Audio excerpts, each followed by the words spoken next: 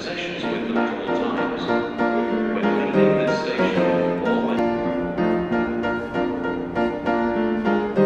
Hi folks, welcome back. How are we all doing? Hope that we are all doing well. So today we are going to look at the origins of entertainment, the origins of rock and roll, the origins of pop music, the origins of the entertainer, the pop star, the celebrity. And we're going to do this by going on a quick stroll around Clapham, and that means that we are going to be looking at the hidden history behind music halls. Music halls were the first form of popular entertainment that emerged during the Victorian era. They began life in the 1850s on the back rooms of pubs with performers singing and dancing on tables. Before long, the music halls, or this entertainment in the back of pubs, would soon be transformed into a completely new form of entertainment. It would be picked up, it would become popular, it would be unsanitized, and it would be put into these magnificent halls that were built around London, and it would develop into what is now known as variety performances. So join me today as we explore the history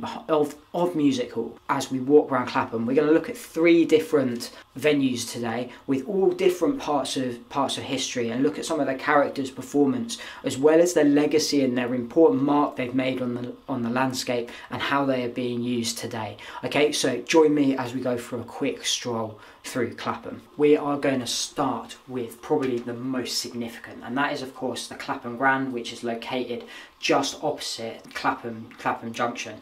It was built in 1900, and it would go on to become one of the most prestigious music halls in London. Acts like Little Tich, Marie Lloyd and Charlie Chaplin all performed here, and this hosted variety shows right up until the 1930s, when it was transformed into a massive cinema as the art of variety started to die in favour of the new technology of cinema. After the birth of cinema, music halls around the country really began to decline, and unfortunately this is what happened to the Grand. And by the 1960s it had been transferred or transformed from a cinema into a bingo hall, and by the end of the 70s it had closed for good, and it was in a sort of dilapidated state. However, in 1978 it was granted as a Grade 2 listed building, which stopped it from being knocked down, and luckily saved it from being transformed in the 90s into a Wetherspoons. So in 1991, luckily, the building rose from the flames like a phoenix. It was bought by Vince Power and his Mean Fiddler group, a really significant and important music agency which was responsible for organising lots of things like Reading Leeds Festival. He'd set up the Mean Fiddler in Holston, and to this day runs like numerous music venues, including the Fiddler in Kilburn and Powerhouse in Camden, which is in the old Dingwalls building. So under this stewardship, and the building was in safe hands, and it was reborn, and numerous significant bands played there, from Nick Cave to Oasis to The Verve, the Manic Street Preachers, Public Enemy and Muse. The list goes on. As well as big bands playing there, it's also really important in the club scene, with loads of garage nights being hosted at the venue too. But by the time it reaches 2016, we see a sort of goes round in a whole circle, and the venue is back to its roots of variety style performances, with comedians such as James Acaster playing there, as well as numerous drag shows including people from Drag Race and Sink the Pink performing there as well. So that shows that it really does go full circle as the venue goes back to its variety roots. I'm looking forward to going to seeing a show there hopefully soon. It's been cancelled I think 3 times, or not cancelled, it's been delayed now 3 times, but I should be seeing Beans on Toast there in June if these restrictions continue to be lifted. So fingers crossed there.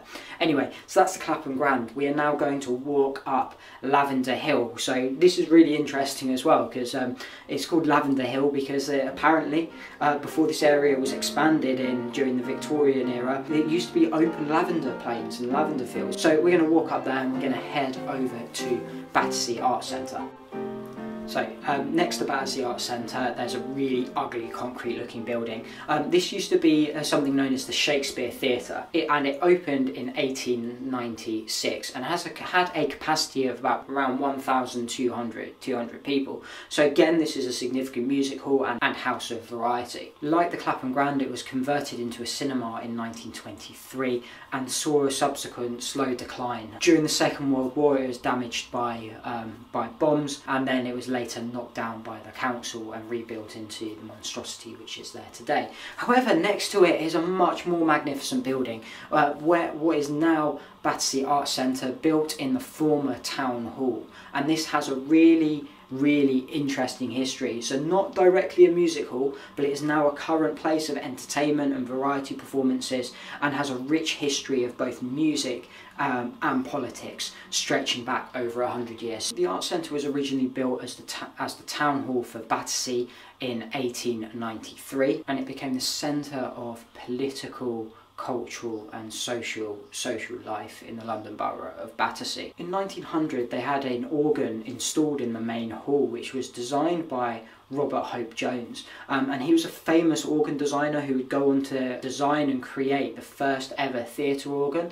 In fact, the organ survives and is still there today, and it is the largest surviving Hope organ left in the world. It also has a really radical history too. So Emmeline and Christabel Pankhurst, they both hosted debates and meetings for the suffragettes within the main hall, as well as a gentleman named John Archer. He became mayor of Battersea, and he was actually the first ever black London borough mayor to be elected. Also, since then, loads of musicians have played there, including the Jam and Fleetwood Mac. However, by 1978, it was the council, threatened with budget cuts, threatened to close this venue. However, the community club together got the correct amount of funding and managed to open it as an arts centre a year later. In 1974, the building first became an arts centre. However, by 1979, the council, threatened with spending and budget cuts, proposed to close it as a venue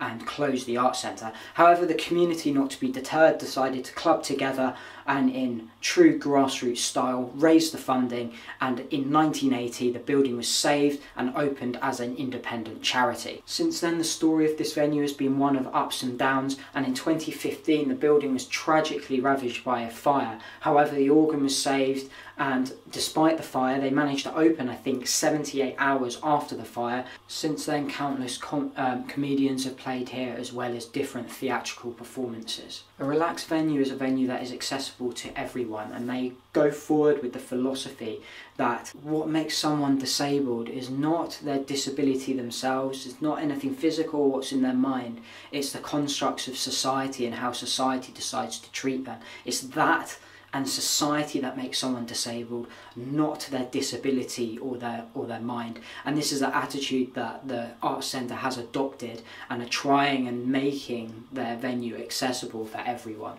Anyway, I hope you've enjoyed looking at this venue. We're now going to head up, and we're going to head towards Clapham, through Clapham Common and over to the Clapham Picture House. Unlike the others, this was not a music hall. It was first opened in 1900 as a cinema, and a lot of money was poured into this building. But unlike the other venues we've looked at today, the Clapham Picture House opened in 1910 as a cinema, and it opened to serve the elites of Clapham. The original cinema was built on Venn Street in the old stables, but it later expanded in 1916 to overlook the High Street, and you can see this sort of grand exterior for the entrance is still visible on the High Street today. As well as this grand exterior on the High Street, it also had a really grand interior, again reflecting the patrons who would come to it, who were from the sort of wealthier end of the Clapham elite. However, despite the grandiose surrounding the exterior and surrounding the interior of this cinema, they still ran into financial difficulty in 1918, and much of the extensions proposed for the venue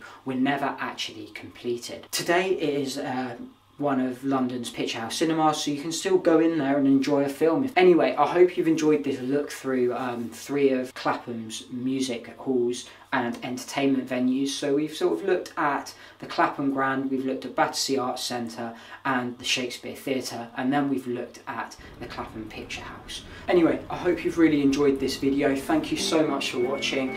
Please, if you have enjoyed this, please go and share it with anyone else who might find it interesting. And next time you're going for a walk around Clapham, take a look up, check the history of some of these magnificent venues who really were significant in paving the way for the future of entertainment and created the rock stars and pop stars of their day. Please stay safe everyone, and I'll see you on the next video. Anyway, see ya.